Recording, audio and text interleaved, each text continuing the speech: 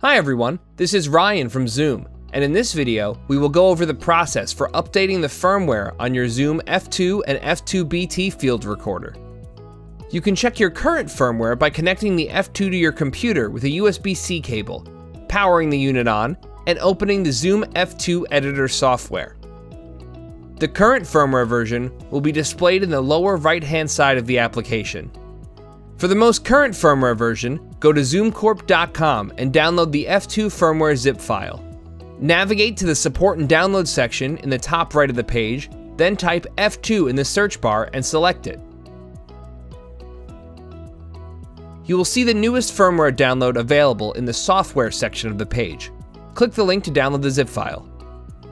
Unzip this file, and in this folder you will find a file labeled f2system.bin. This file will be needed to update your F2. With your F2 connected to a computer using a USB-C cable, power the unit on. The F2's SD card will now be accessible by your computer. Place the .bin file onto your SD card's main directory, meaning not in any folders.